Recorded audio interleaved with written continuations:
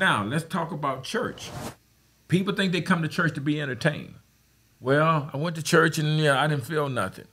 Or they come in and say, well, I had a need. I went to church to get a need. Show me anywhere in the Bible that they went to the temple to get a need. You went to the temple to bring something to God, and God said, do not show up here empty. Every time you went there to take something to God. Why? Because God was blessing you.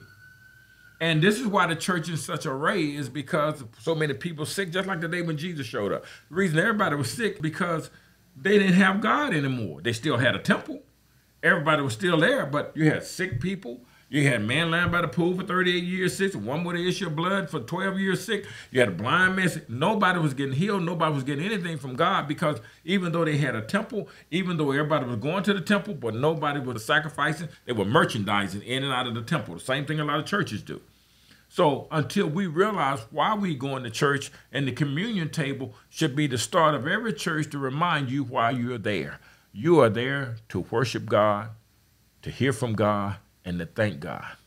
In everything that you do, you're there for those reasons. And if you're going there to be entertained, you're going for the wrong reason. You're going there because they got babysitters, you're the wrong reason. You're going there for coffee, you're going there for the wrong reason.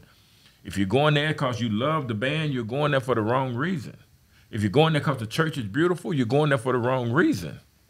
You go to church because of what God and Jesus Christ has done for us. And the communion table tells us clearly what he's done. And you cannot get around Jesus and the communion table, because that is the foundation that we stand on. That's what the gospel is built on. The gospel is the good news of Jesus Christ came and did everything for us. So we can now serve God to the fullest, and we can worship our Father, we can praise him, we can glorify him, and we can tell the whole world how great he is.